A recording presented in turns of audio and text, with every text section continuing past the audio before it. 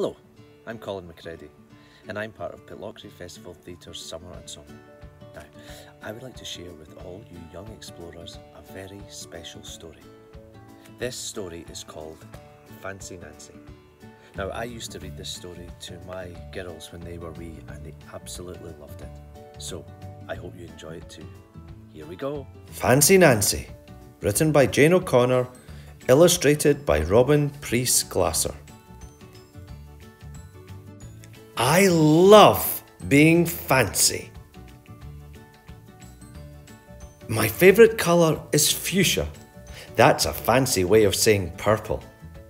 I like to write my name with a pen that has a plume. That's a fancy way of saying feather. And I can't wait to learn French because everything in French sounds fancy. Nobody in my family is fancy at all.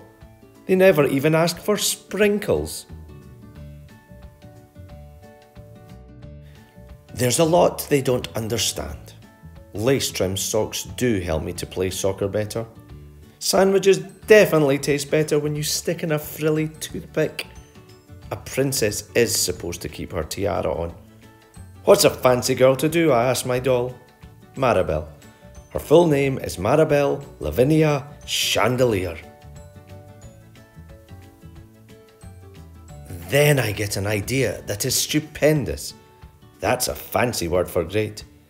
Maybe I can teach my family how to be fancy. I make an ad and stick it on the fridge. Soon there is a knock on my door. My family saw the ad.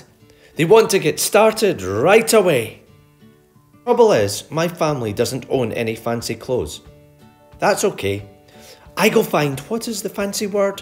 Oh yes, some accessories.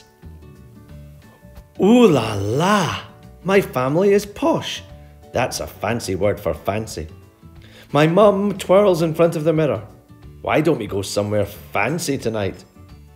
How about dinner at the King's Crown, Dad suggests. Wow, my parents are acting fancier already. May I escort you lovely ladies outside? The limousine is waiting. My dad is our chauffeur. That's a fancy word for driver. When we arrive at the King's Crown, everyone looks up. They probably think we're movie stars. I am so proud of my whole family. They eat with their pinkies up and they call each other darling. For desserts, let's have parfaits, my mom says. That's French for ice cream sundaes. Amazing! My mother knows French. When our parfaits are ready, I curtsy and say, merci. I carry the tray like a fancy waiter. Oops! I trip. I slip. The tray does a double flip. I don't feel fancy anymore. I want to go home. After I get all cleaned up, I put on my dressing gown. Those are fancy words for bathrobe. I feel much better. I'm ready for a parfait.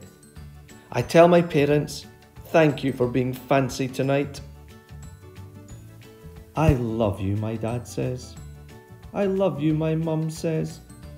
And all I say back is, I love you, because there isn't a fancy or better way of saying that.